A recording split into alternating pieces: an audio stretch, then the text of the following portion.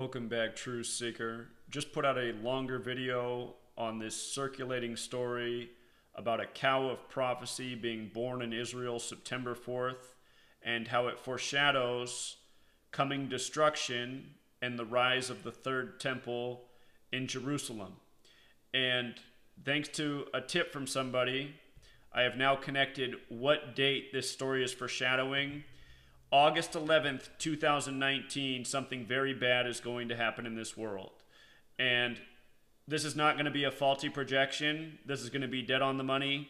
These people have terrible plans for August 11th, 2019. We have 11 months from today to get the word out. These people, their flaw is their rituals. I have figured out how their rituals operate. Some things are very clear to see, such as how last year, 2017, I guaranteed everybody the weekend of Yom Kippur, we would see the biggest false flag since 9/11. Yom Kippur is about atonement for your sins. That's the weekend Las Vegas was shot up, Sin City. And I reminded all year that that weekend was marked. It was going to be a big false flag, and that's exactly what happened. I see this riddle even more clearly. August 11th, 2019, mark it down. It's not going to miss. These people are too ritualistic, and I'm going to show you why August 11th, 2019 is the day. Please also go back and watch the video that I just did. I began by educating about the number 202, which is coded right into this headline in a number of ways. It's coded into this yellow sign right here. It's coded into this emphasized phrase, born in Israel in 2,000 years fulfills prophecy. I'll just show you this right here. The end is near 202, end of the world 202, which the article talks about. Born in Israel in 200 years fulfills prophecy 202. And check out the video. The story's about the red heifer being born. This cow of prophecy, which again foreshadows destruction and the third temple. And understand, these are all things I've been talking about even before this story. How the third temple's coming, how it's being foreshadowed. Now I get it. In the last decode, we only looked at the 4 base ciphers, which is usually where I do the majority of my decoding. As I've said a million times, the next most important cipher outside of the 4 base ciphers is Jewish GEMATRIA. And you could even make an argument that it is the most important cipher alone. In the film GEMATRIA, the only cipher used is Jewish GEMATRIA. It's in tribute to Latin, the alphabet that English is based in. In Jewish GEMATRIA, red heifer sums to 202. And as soon as I saw this, the light bulb went off in my head for what they're doing here. This year, July 21st, the 202nd day of the year, which I know off the top of my head because it's my birthday, July 21st, the 202nd day of the year, was the day that Tisha B'Av began. And Tisha B'Av is to remember the destruction of the 2 temples. The third temple is part of this ongoing prophecy that we're living out. So this whole story is about Tisha B'Av, the destruction of the 2 temples, the coming third temple. They're coding 202 all over the place. Tisha B'Av just fell on the 202nd day of the year, July 21st. And if you missed my videos from July when I returned, I said circle the weekend of July 21st and 22nd. We're going to see false flags in the world. We got the false flag in LA, July 21st. We got the false flag in Toronto, July 22nd. I saw that ritual coming. They always do rituals with Tisha B'Av. So, understand these stories of the red heifer. Supposedly the cow was born September 4th, but the news didn't break until September 9th. And now there's been news stories about it September 9th, September 10th, September 11th today. This is a circulating story worldwide. And right now it's Rosh Hashanah. It's the Jewish New Year. Tisha B'Av is to remember the destruction of the 2 temples. And in Tisha B'Av, in Jewish GEMATRIA, it sums to 911. Like how we saw the destruction of the 2 towers on September 11th. And then we saw Ehud Barak, the Prime Minister of Israel at the time, come to America and say we need to declare a war on terrorism against Afghanistan and Iraq and other nations of the world. The same places we now have military forces, the same places we're at war with, the same places we're flying drones over and bombing. This is all part of an agenda. It's all part of a contrived biblical prophecy we're living out. So, what do you think the next logical step is here? The next logical step is to look at when Tisha B'Av is for 2019.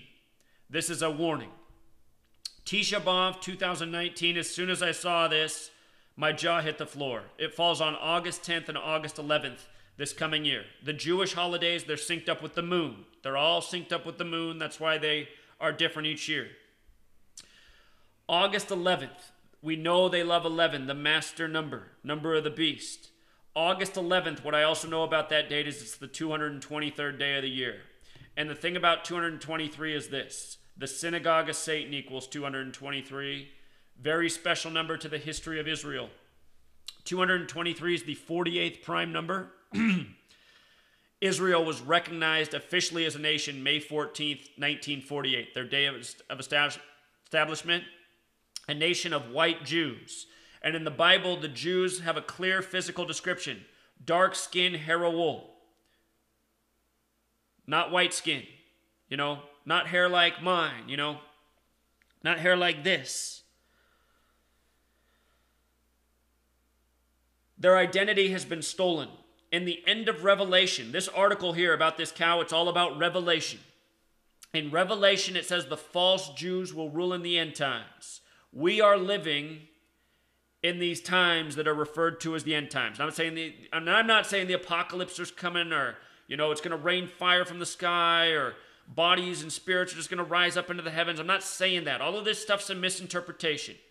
But the point is to understand we are living in the biblical end times. The false Jews are ruling, and they're contriving news by this prophecy, including September 11th, including the story of this cow being born September 4th. This is the synagogue of Satan. This is who the false Jews are. This is how they do their rituals. They're the ones that built this English language by this code. They're the one that built the Gregorian calendar system we're now on, which is a nonsensical calendar system which should have never been converted to in the first place. Doesn't make any sense. The new year used to be the beginning of spring when things are anew. They moved the new year to the dead of winter because these people celebrate death. These people rule the world with death and destruction. Tisha B'Av is to remember death and destruction. The Synagogue of Satan 223 and the Jewish cipher Masonic 223, and some people call Masonry Judaism for the Gentile. It's largely based in the 39 books of the Old Testament, Solomon's Temple, the First Temple, Herod's Temple, biblical knowledge, Old Testament knowledge. Now notice in the base cipher, red Heifer is also 48 like Freemason. Freemason's also 48 in Hebrew. A lot of overlap with English and Hebrew in this numerical code. Again, 223, the 48th prime. Israel, established as a nation in 48. Prophecy by the numbers. The numbers of the synagogue of Satan. Do you see what they're doing here? August 11th. Here's the other thing about August 11th.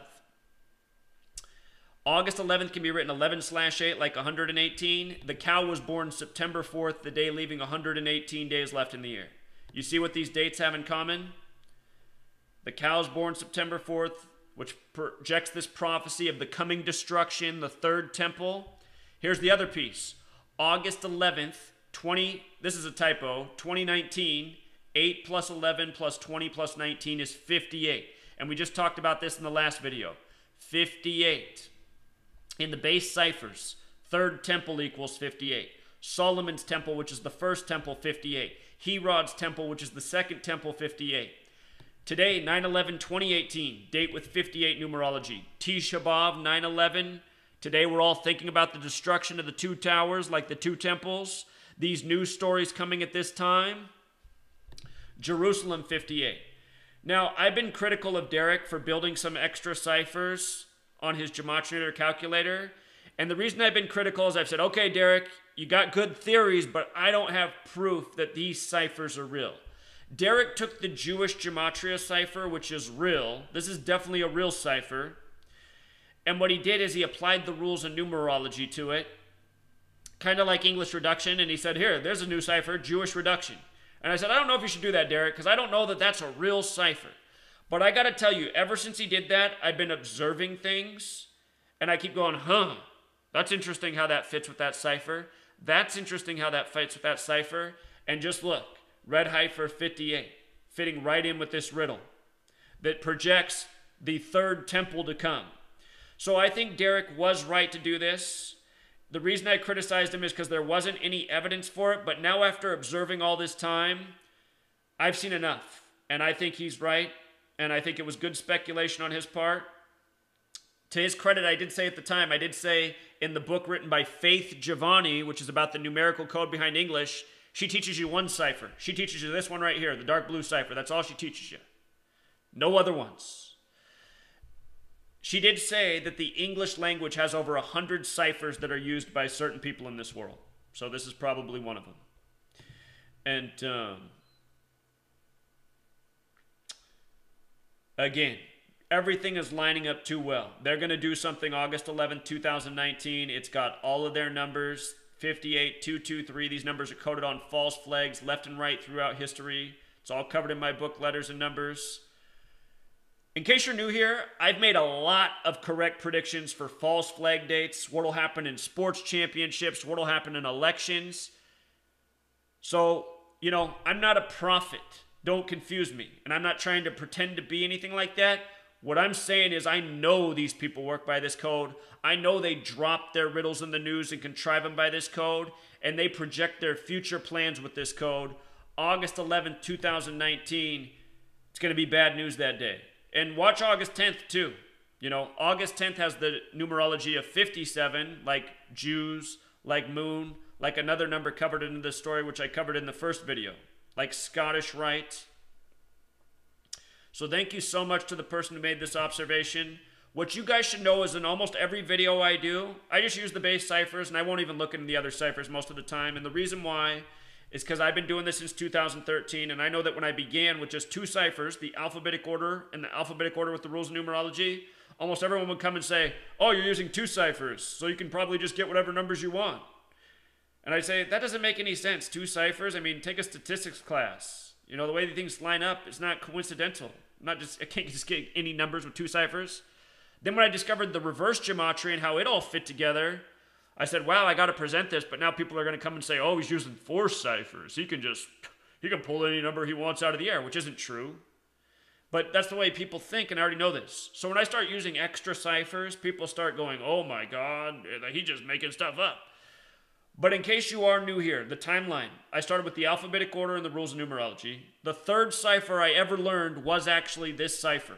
So going back to 2014, I've been teaching about the alphabetic order, the rules of numerology, and this cipher right here.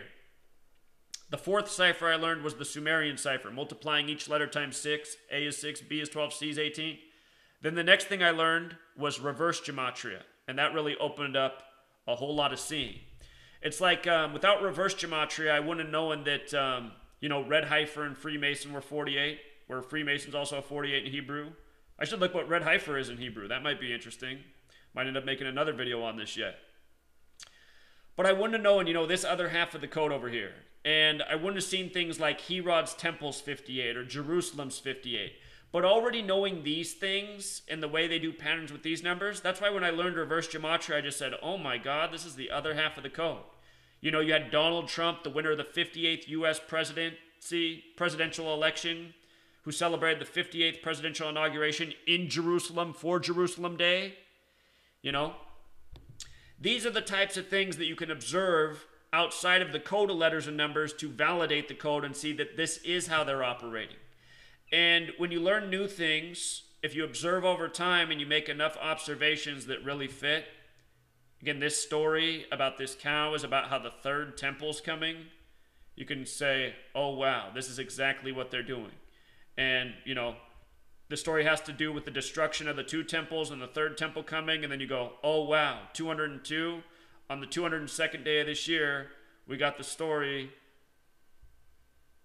or the holiday of Tisha B'Av, And again, go back and see the videos that are up from the beginning of this channel. I said, watch July 21st, July 22nd. There's going to be tragic stories in the news. False flag numbers. Bam, bam. 2 days in a row. Made videos, talked about it on my radio show, blog posts. So we have the better part of a year. We have 11 months to let the world know what these people got planned for August 11th, 2019. And they do have it planned. That's what this story is about. You know, these people have plans that are derived from the code of order out of chaos. Create the problem, provide the solution. What's a logical story? Major terrorist bombing at Temple Mount, where the two temples were, is now where the Islamic holy site is. And because it's such an important place to the Islamic people, you know, a lot of people say you can't touch it. You're going to start a holy war. You're going to start major bloodshed. It has to stay. Jewish people say, that spot is rightfully ours. Take down Temple Mount. It's time to build the third temple. There's people in the world, Zionists, that feel absolutely that way. Destroy what's there, and let's put our temple there that belongs there. You know, there's a lot of Jews that despise the other faiths. You know, the Abrahamic religions, they're all out of the same thing. Islam, Christianity, and Judaism. Judaism's the oldest, Christianity's the second oldest, Islam's the newest. Islam controls Temple Mount. A lot of Jews want it demolished so they can build their temple there. So, very possibly, the story on August 11th, 2019 is that there's a major terrorist attack at Temple Mount. And the thing is, the entire world, largely, 99.999999999% of the world does not know about this code. They don't know about the rituals. They don't know anything about the numbers. So when that kind of stuff happens, no one's going to have a clue what it was, you know? We'll leave it there, Truth Seeker. Until next time.